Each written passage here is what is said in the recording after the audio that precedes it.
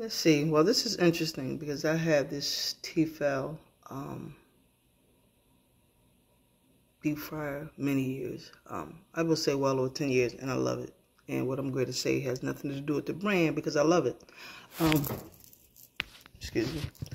This is the knob. That's the oil box to fry, and when you turn it to your right, what it does, it filters out the oil.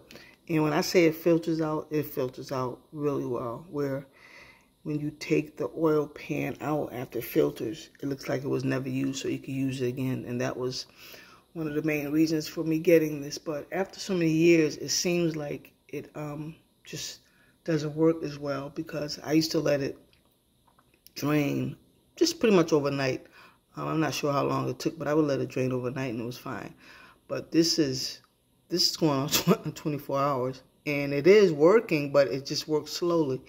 Because what I did was I saw some of the oil had come out, and I put a line here. So now you can see it above the line that I put there. I don't know if you can see it. So it is filtering out. It's just taking longer. So what I might do is let it drain out completely and just get rid of the air fryer. Again, I love the air fryer. It works well. It's just, I guess it's served its course or whatever. So no